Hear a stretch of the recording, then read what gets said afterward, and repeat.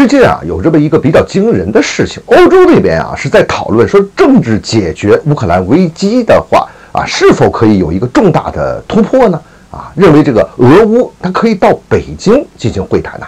如果真要是这样的话呀，这可是对美国的重创。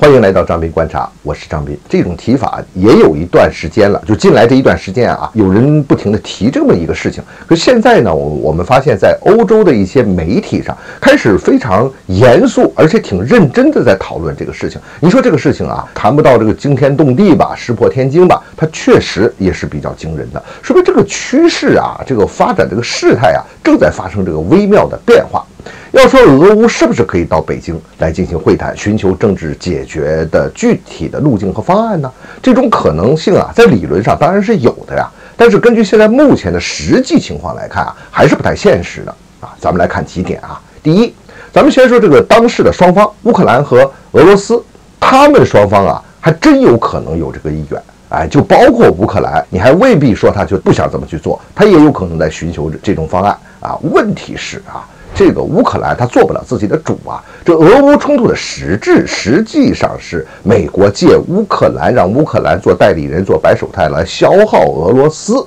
乌克兰怎么可能在政治上、在军事上做得了自己的主呢？而且乌克兰他但凡他要是想这么干的话，不管它的内部会发生多大的这个冲突和矛盾，会产生什么样的变化，就从美国这个角度来讲，摁死你这个事情，不可能让你乌克兰这么去干的啊。因为这么一干的话，那就等于去动摇了美国的根基，这等于抄了美国的老底嘛。这是美国的一个重大的战略上的一个失败。最要命的是，你想想，俄乌要是到北京来谈判的话，那意味着这话语权美国就没了，怎么可能呢？美国霸权的第一个实质就是它的所谓的话语权啊，它要对所谓这个世界秩序的主导权呐，这事儿是我挑起来的，怎么可能中间让你中国再把我这个台给我拆了呢？这美国不会允许的。第二呀，还可以看出现在这个欧洲啊，在经历了1年多的俄乌冲突之后，是被搞得精疲力尽的啊。他有一种急迫的心态。现在这些媒体在讨论这个事情，当然不代表这个他们的欧洲各个国家的官方真的是这么想的啊。但是这反映出来，这个欧洲啊这些国家，他们确实是想尽快来解决俄乌冲突问题。这个再搞下去啊，如果再发生升级的话啊，这个冲突再升级、再失控的话，那最倒霉的就是欧洲啊。而且欧洲这些国家，虽然美国紧紧地钳制住了欧洲这些国家，但这里边啊也不一样。你看现在真正想把这事情挑起来的，这个英国，然后那些极力靠着美国的那几个国家，像波罗的海，特别是立陶宛啊，还有像波兰这些国家，他们是在想把这事儿越捅越大。但更多的欧洲国家，他其实呢，他希望这个事情啊能够尽快的平息下来，他不想把这个战火惹得再大，因为他们实在也承受不了这种代价了。第三一个啊，我们来看啊，